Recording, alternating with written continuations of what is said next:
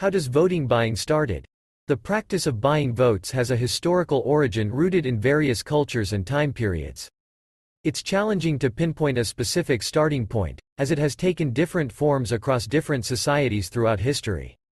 In some ancient civilizations, rulers or politicians used gifts, promises, or other incentives to secure support or loyalty from the populace. These gifts could range from food and goods to positions of power or privileges for individuals or groups in exchange for their votes or allegiance. In more recent history, during the 19th and early 20th centuries, especially in developing democracies, there were instances of politicians offering favors, money, or other incentives to voters in exchange for their votes. This was sometimes done openly and was even considered a common practice in some regions. Before we continue, do not forget to share and subscribe on our channel so that we can create more videos just for you.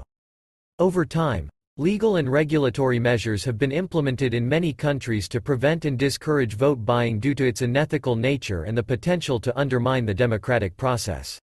Despite these measures, instances of vote buying or attempts to influence voters through improper means can still occur in some regions during elections or political campaigns.